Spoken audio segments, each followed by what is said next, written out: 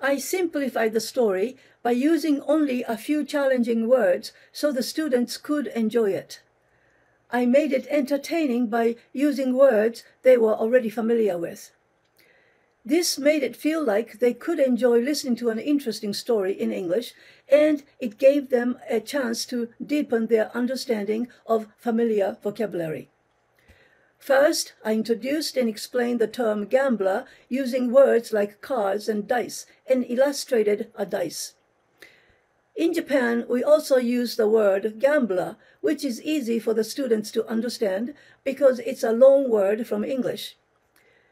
The word property might have been unfamiliar, but it was somewhat understandable in the context of mine, which means something that belongs to someone.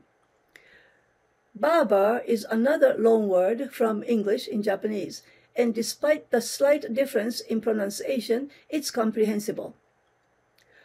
While some words were new, I provided support and reassurance by drawing pictures and writing words on the board, ensuring they could grasp the meanings.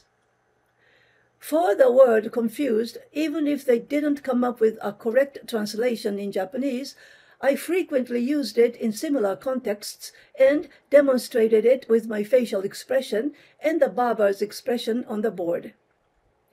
When my students finished listening to the story, they exclaimed, "Wow!"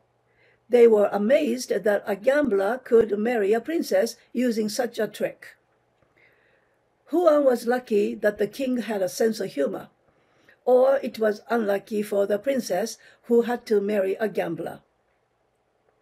There were many similar incidents repeated in the story, and it seemed that it was easy to understand, so I spoke faster than usual.